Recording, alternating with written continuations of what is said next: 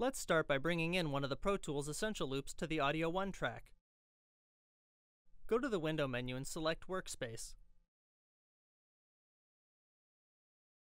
Click the search button, type Essential Loops, and press Enter. Double-click the Pro Tools Essential Loops folder.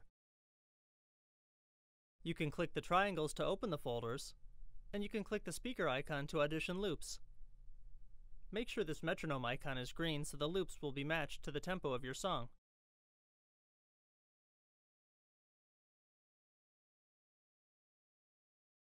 Find one you like, and then drag and drop the file to the left of the Audio 1 track in the Edit window. Drop it on the far left so the audio begins at the start of the track and on beat. You can easily make this loop repeat by duplicating it. The loop should already be selected. If not, come up here and select this hand tool. Click an empty spot to make sure nothing is selected, and then click the loop to select it. Press Ctrl D or Command D on a Mac to duplicate the region. In Pro Tools, you can use the spacebar to start and stop playback. Go ahead and audition the loop.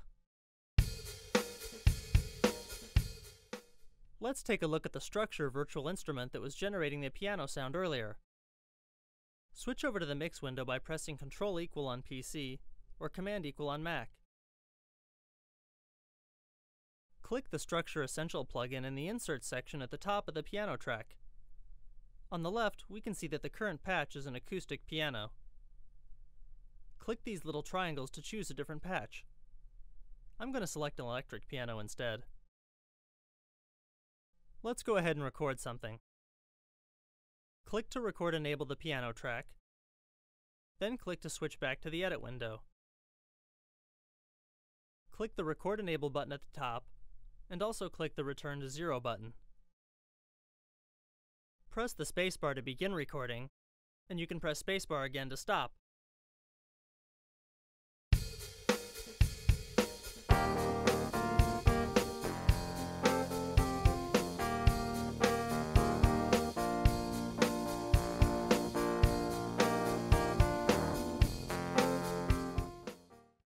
You can then use spacebar to start and stop playback of your recording.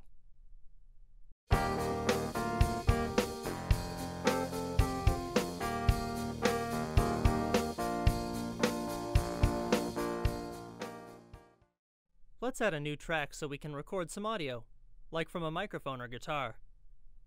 First, click to select the female vocal track so the new track will be created right after it. Then, go to the Track menu and choose New.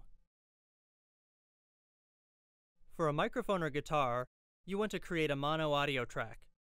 If you have a stereo mixer or synthesizer hooked up, choose to create a stereo track.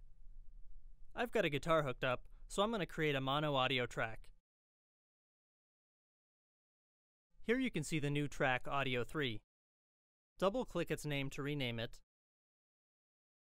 type a new name, and then click OK. Click to record enable the new track here in the Edit window, then play your guitar, sing into your mic, or play some keys on your synth to see if you're getting signal. I'm playing my guitar, but I'm not seeing any input. Switch back to the mixer by pressing Ctrl = or Command = on Mac. Here I can see in the I/O section that In2 is selected. I need to switch that to In1. Now I've got signal, but it's a little low. Let's raise the input gain from the micro's control panel. Windows users, right-click the M-Audio icon from the taskbar to open the M-Audio Micro control panel, or double-click the M-Audio Micro icon from the Windows control panel. Mac users click the M-Audio Micro icon found in Apple's System Preferences. When recording with a microphone, it's best to monitor with headphones. If you only have speakers, make sure that you keep the microphone away from the speakers, and be careful when turning up the input gain. If the speaker feeds back into the microphone, you can generate a potentially loud and damaging high-pitched squeal. Slowly bring up the input gain. You want your average level to be on the edge of green and yellow. If your peaks, or the loudest you'll be singing or playing, hits the red, turn the gain down. You should also be able to hear your input signal. If needed, you can adjust the output volume using the slider on the right. Now that I've got my levels set, I'm going to go to the Insert section at the top of the track and insert the SansAmp plugin for my guitar.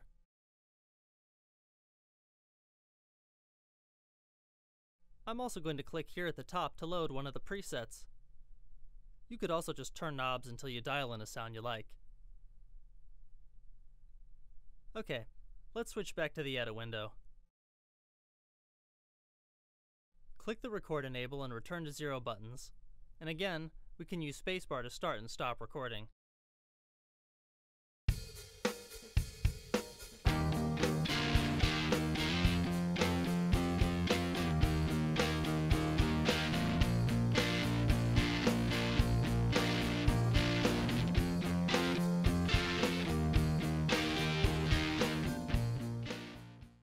You can continue building your song by adding loops, recording tracks, adjusting the mix, and more.